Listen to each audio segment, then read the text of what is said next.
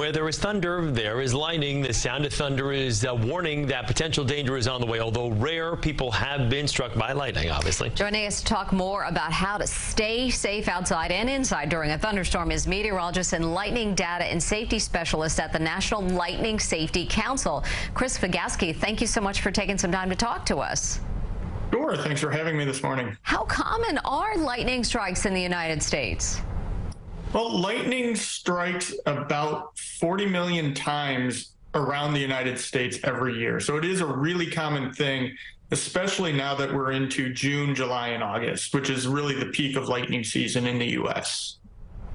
So let's talk about what you should do and what your advice would have been for the gentleman in Woodbridge when you're out in the open like that and lightning is present. So the main thing with lightning safety is there's no safe place outside during a thunderstorm. So anytime you can see lightning, anytime you can hear thunder, you want to get into a safe place. So a substantial building, something that has 4 walls, a roof, electrical and plumbing in it, or a fully enclosed metal vehicle. Those will keep you safe from the lightning. And what about for those who have to be outdoors? What should they do? As soon as you have thunderstorms approaching and you're outdoors, start moving to that safe place. We see this time and again throughout lightning season where people will think that they can stay outside, they can go and stand under a tree, and that's when they get struck by lightning. So as soon as thunderstorms start approaching, start moving to your safe place.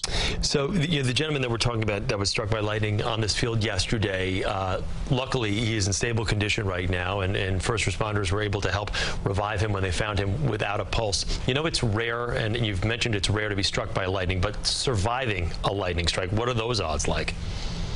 So 90% of people who are struck by lightning actually survive. And it's important to know that if somebody is struck, they don't carry an electric charge. So you can begin first aid immediately. Call 911, check for a pulse, check to make sure they're breathing. And if they aren't, start CPR, as happened in the case yesterday. And do you see a full recovery when it comes to those who've been struck?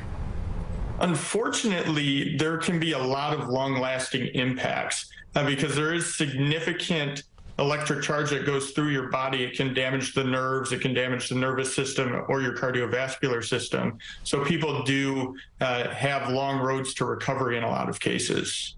All right, Chris Vigaski from the National Lightning Safety Council. Chris, thanks so much for taking the time. We appreciate it. Yeah, thank you.